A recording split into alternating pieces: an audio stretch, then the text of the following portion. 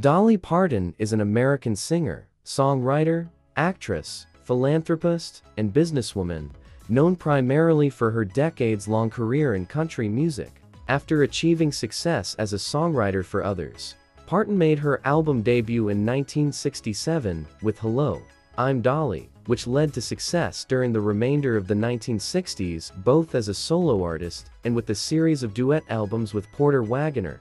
Her sales and chart peak came during the 1970s and continued into the 1980s. Parton's albums in the 1990s did not sell as well, but she achieved commercial success again in the new millennium and has released albums on various independent labels since 2000, including her own label, Dolly Records. With a career spanning over 50 years, Parton has been described as a country music legend and has sold more than 100 million records worldwide, making her one of the best-selling female artists of all time. Parton's music includes Recording Industry Association of America certified gold.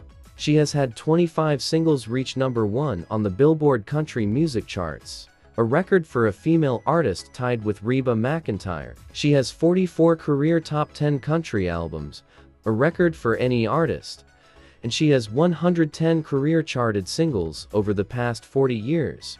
She has composed over 3,000 songs, including I Will Always Love You, a two-time U.S. country chart topper, as well as an international pop hit for Whitney Houston, Jolene, Coat of Many Colors, and 9 to 5. As an actress, she has starred in films such as 9 to 5 in 1980 and The Best Little Whorehouse in Texas in 1982, for which she earned Golden Globe nominations for Best Actress, as well as Rhinestone in 1984, Steel Magnolias in 1989, Straight Talk in 1992, and Joyful Noise in 2012. She has received 11 Grammy Awards out of 50 nominations, including the Lifetime Achievement Award, 10 Country Music Association Awards, including Entertainer of the Year, and is one of only 7 female artists to win the Country Music Association's Entertainer of the Year award.